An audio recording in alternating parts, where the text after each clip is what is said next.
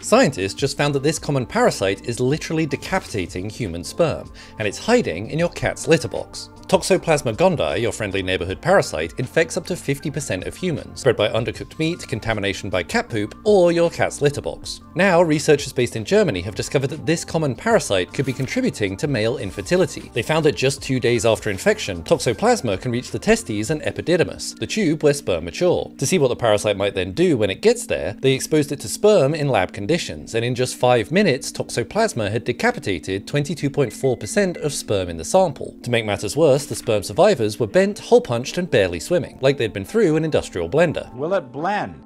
Population studies back in 2002 found that infertile couples were almost 3 times as likely to have been infected with toxoplasma. But these studies were very small and further research needs to be done. However, as fertility continues to decline worldwide, with predominantly lifestyle and environmental factors taking the blame, Why'd you take your pants off?